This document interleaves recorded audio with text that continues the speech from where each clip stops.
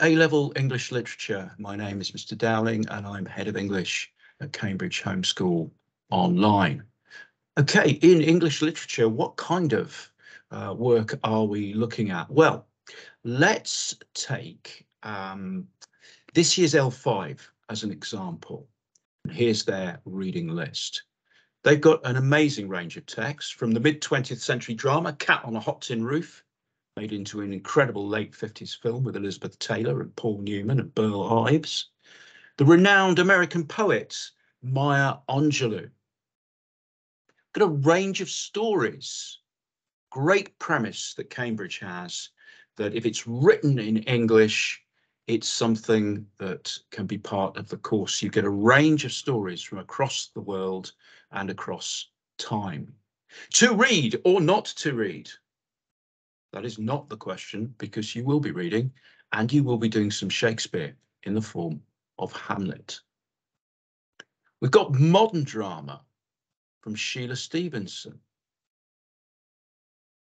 L5 students are going to go back in time and learn some Middle English as we tackle Chaucer. And finally, they've got the incredible novel by the amazing American writer Toni Morrison, Beloved. But don't just take my word for what English is about. Listen to some of the students. I find that literature has been the most enriching subject of my A-level course. I take all humanities, but this one has gone into more depth than I can ever imagine. In its understanding of philosophy, politics, theology, and language, I have been immersed into an entire world full of books, authors, and history.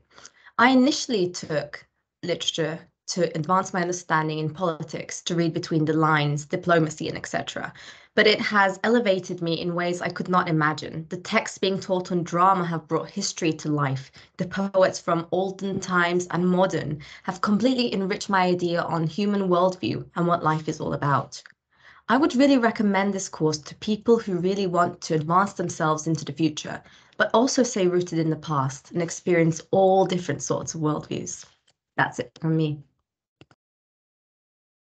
To be completely honest, when I signed up for English literature, I expected us to just open a book and analyze a text. At the time, I had not understood what the subject comprised of. I can now say that I understand English literature as the in-depth analysis of literary works through different times, periods, and societies. The combination of this gives insight into the geopolitical aspects of that time. It is the documentation of human behavior throughout history and the most applicable subject in everyday life. English literature teaches a person to consider context, background, and ethnicity before making a judgment, a characteristic that is vital to a better functioning society. Whether we are in Gilead or watching an experiment with an air pump, English literature has enhanced the analytical abilities of all of us through bringing literary works to life.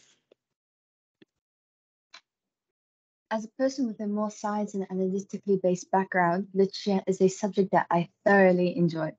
Literature has opened many doors for me, because literature has given me the power to have an enriched understanding of other worlds, lives, and historical periods of the way things have been and how they might be. It can also be used as a model for how society can operate nowadays. Nonetheless, literature cultivates wisdom and a worldwide view. Issues of the world are connected to the emotions of the heart, and good principles are formed when reading the classics. It broadens your scope of knowledge and encourages you to think outside the box and have an open mindset about topics. Personally, it's a subject that has made me into a more well-rounded person, so I take things in a more philosophical approach. It suits me perfectly as it further develops my analytical skill sets.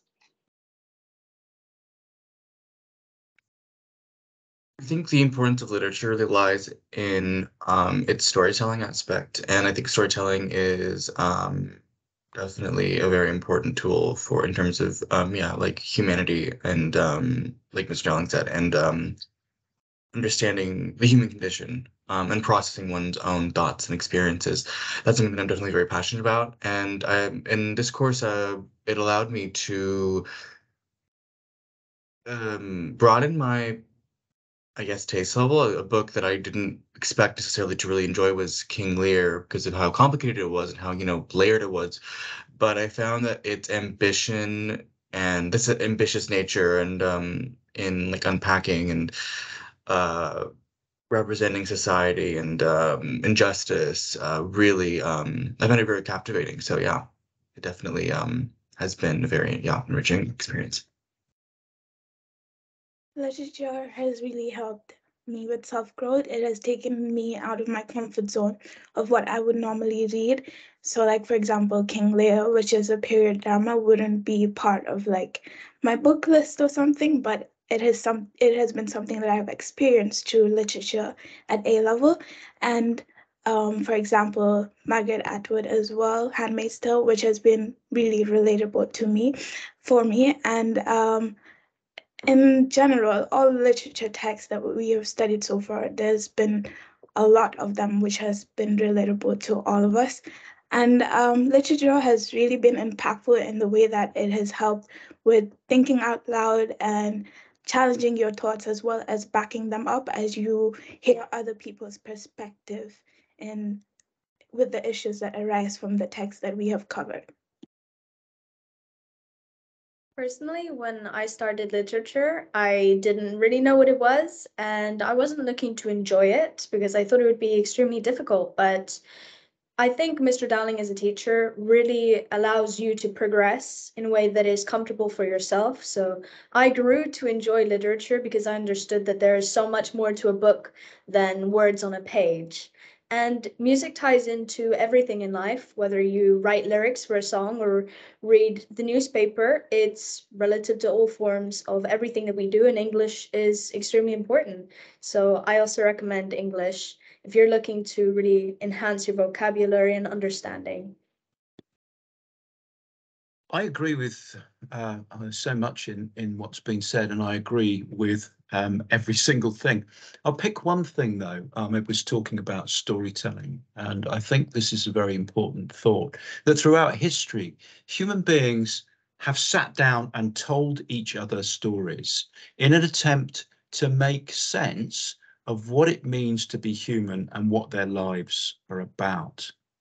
Therefore, studying those stories gives us so much of an enhanced understanding of the world and people's perspectives.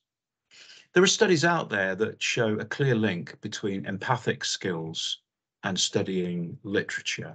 That level of understanding of getting yourself into the mindset of a character or a culture, improving your understanding of the world. So if you come to literature and think it's just about good books, sure, there's some good books there, but it's also about developing and enhancing an understanding of today's world. Thank you.